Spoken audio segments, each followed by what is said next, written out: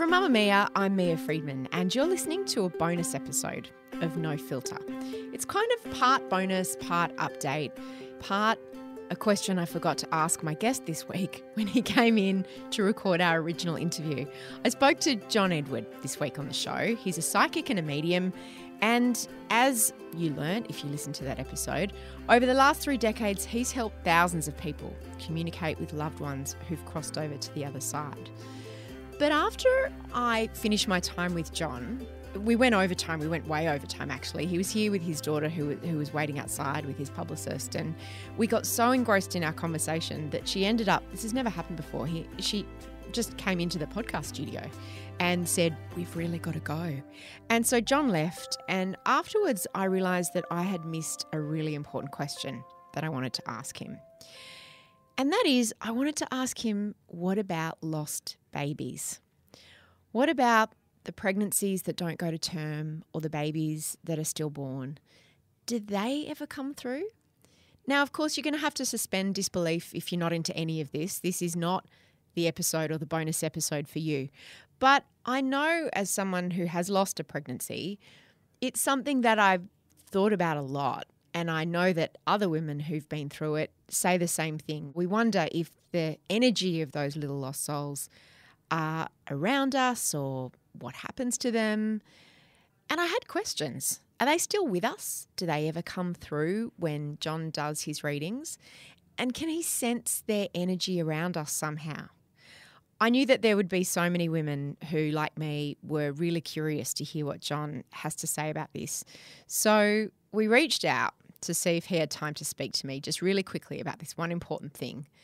And even though he was on holidays here in Australia with his kids, he was gracious enough to give me a bit more time. So he sent through his number and I called him up while he was driving along the Great Ocean Road in Victoria for a conversation that might make you a little teary. Hey, thanks for giving me another couple of minutes. I just had an important question that I didn't get a chance to ask you, and that is about miscarriage and pregnancy loss and babies that are stillborn. Does their energy ever come through when you're reading people? You have to add one more in there before I answer that, and that's a terminated pregnancy, and the answer is yes. So those energies are like the moon. They kind of satellite the earth. Those energies satellite the family members and friends that they're connected to. So if I was to read for someone and I say, "Oh, you have 4 children," and they say, "No, I have 3, I know to say that there's one that's unaccounted for. Now, that one that's unaccounted for could have been a miscarriage or a terminated pregnancy. And depending upon the person, it could be one that's on the way. So those energies are definitely part of the spiritual family, and they can come through. The problem, in my experience, philosophy-wise, my own practice, is that they don't have a lot of life experience. So because they don't have a lot of life experience, there's not a lot that they can validate. So usually it's somebody else that does the validation for them 99% of the time. What does that mean? But then there are a few outliers where, well, if there's a child that's passed and that child was very, very young, let's say they're 2 years or younger, there's not a lot of life experience for them to come through with as far as what they've done or what they did or what their experiences were. So unless we're talking about a child who most of their life was sick, who can talk about the experiences of being sick, that energy doesn't have a lot of accomplishments or life experiences. So normally it'll be somebody else that comes through with the child that can kind of update the family that it is that child that's coming through. I had an energy that was like 7 weeks in utero that passed. Mom was pregnant, didn't know she was pregnant, had surgery, and during the surgery, the pregnancy was interrupted. And as a result of the pregnancy being interrupted, she felt guilty because she didn't even know she was pregnant. So that child came through to that mom, trying to help assuage and alleviate her feelings of not knowing that she was pregnant.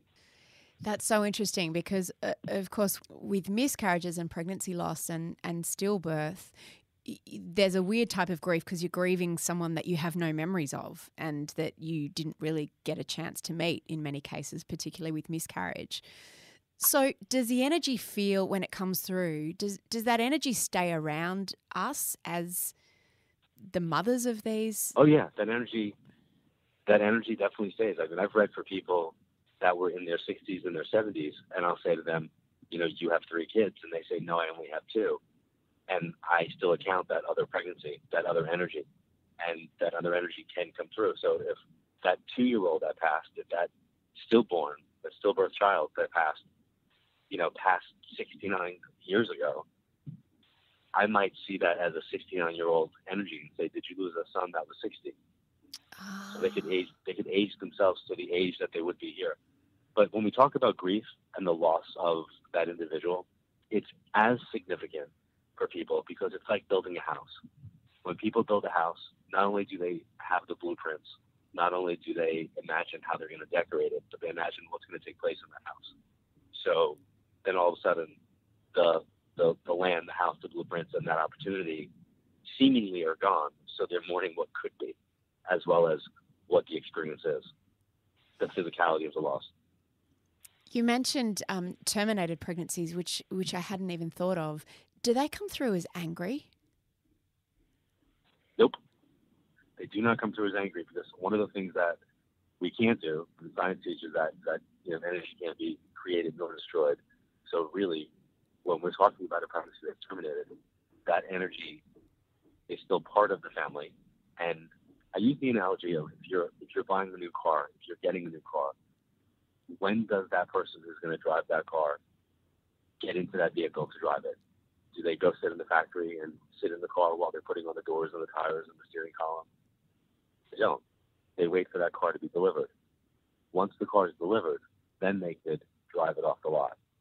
So energetically, they're tethered to the order. They're tethered to the experience of coming into that family, which, by the way, that mom and dad need to go through that experience of understanding the concept of extending their family, understanding the concept of responsibility for family, understanding the concept of loss when it comes to making that decision to not have that child, or what does that actually mean. But that just means that energy is going to find another way in. When you say find another way in, do you mean reincarnation? I mean finding another vehicle to get in. So it would be finding an incarnation, but yes, you could say reincarnation as well, because I believe that it's cyclical and we come back. So it's like you think you're being admitted to the University of, Sydney, and then all of a sudden they say, nope, then you get accepted to the University of Melbourne. Right. So you thought you were going to Sydney Uni, and then it's like, no, you're going to Melbourne Uni. Correct. So that soul is still going to get the education it needs. It's still going to find the right dynamic, because that soul is coming in to learn lessons. So if that soul is coming in to learn specific lessons, if that set of parents isn't going to be able to accommodate it, then it's going to find another set of parents that it's going to be able to do that with. And by the way, it's going to find it in a relatively close period of time, proximity, date, and time as well, so that it has the astrological natal chart, which is the blueprint for that lifetime, to help give that child an understanding of the blueprint and the mapping of what's to come. Right. That makes a lot of sense. And so then, you know how you say when you're reading people and you see energy and you see it as a series of images and how you interpret it, you said that if someone lost a pregnancy 60 years ago, it will feel like a 60-year-old energy, but it will sort of not be able to tell you much because it never got to experience life with that person. Is that right? That's correct. In my practice, I can say to you, 99% of the time, that's the experience that I've had, where people, they don't have the ability to come through. But I've had kids that are like 5 years old, and now it's been 20 years later, and they'll come through and they'll age themselves appropriate, and I won't know that they lost a 5-year-old. Like, for example, I have a woman that was in Albany, New York, and her dad came through for her. And her dad came through talking about having 6-year-olds with him. And she said, there are no 6-year-olds that passed. And I said, no, he's telling me he has a 6-year-old with him. And we went back and forth, and I could be pretty persistent. And she was as persistent in her resistance of what I was saying. Mm. And then I kind of moved on. And then at the end, she said, can I ask you a question? I go, you can ask me anything you like. She said, I miscarried twins. She goes, what happens with miscarriages? So I already knew the answer, so I just waited, and I said, how long ago? And she did the math in her head, and she was like, oh, about 6 years ago. Oh, my God, 6 years ago. 6 years ago. So her dad answered her question before she even asked it, letting her know that he had the 6-year-olds with him. Now, they weren't 6 when she miscarried. She was a few months. But they would have been 6 years old if they were still here. So they came through as 6-year-olds. Right. So those energies stay with us, and yet they age at the same time. Correct. But there's no physical body. So No. they age themselves. There's no physical body. So they age themselves more for us to recognize that it's actually them. Right. My girlfriend and I, she had a stillbirth and I had a late-term miscarriage, and we talk about our daughters kind of hanging out together as teenagers, which they would be now. And it's funny, we've both got a really strong sense of them being teenage girls, not babies anymore. Yep. And is that why? Because their here's- energy is older. Because their energy would come through as to how they would portray themselves to you if they were here. What I found really interesting, and this is how my brain works, is when that woman had the surgery and she basically lost, the pregnancy was interrupted because of the surgery. She was only 7 weeks, and her daughter came through loud and clear and very precocious. And I thought she was 7 years old, and she gave me her name. So at the end of the reading, and I only found this out because I made a joke at the end of the reading. I said to the woman, you had a pretty precocious 7-year-old. And she raised her eyebrow and she goes, my daughter wasn't 7. And she was very young. And I looked at her and I was like, 17? And she looked at me like, no, dude, I can't have a 17-year-old. I'm too young for that. I was like, how old was your daughter? And she goes, I was 7 weeks pregnant. Now, I didn't just go to the place of, oh my God, that's amazing. I started going to the healthcare place of, 1, you didn't know you were pregnant. 2, 7 weeks, you wouldn't know if you're having a boy or a girl. And 3, how would you know what to name it? That's why I went to the skeptical place. And she said to me, well, she had a dream that it was her daughter, and she named it. And that's the name that I got. I got the name. So her daughter came through her to visit, and she had a name. And that's the name that came through.